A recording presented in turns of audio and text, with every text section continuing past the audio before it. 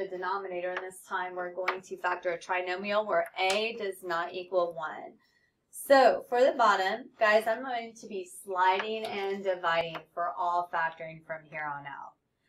So I'm going to go ahead and multiply a times c, put that b value at the top, and numbers that multiply to a negative 6 but combine to make a positive 1 is going to be a 3 and a negative 2.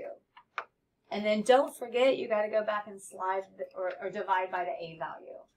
So draw a fraction bar and divide by that a value.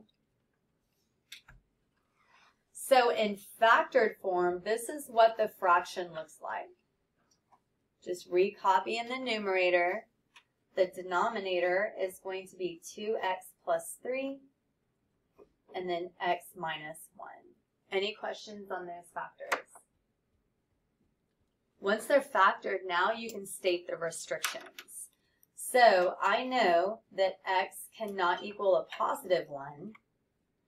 And then over here, I'll algebraically solve for the restriction for this time. So remember, 2x plus 3 cannot equal 0.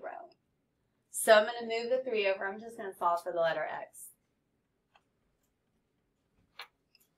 Divide both sides by a 2. I know x cannot equal a negative 3 halves. So these two are my restrictions.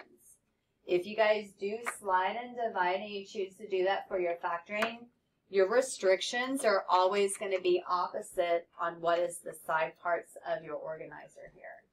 So notice a negative 2 divided by a positive 2 is a negative 1. This is a negative 1. There's the opposite. Here's 3 halves. And then there's the opposite. So that's another way to get your restrictions. All right, back to the fraction. If you notice, we have 2x plus 3 that cancels out. When everything cancels out in the numerator, the 1 is left over. The number 1 is left over. So the simplified fraction is going to be 1 over x minus 1.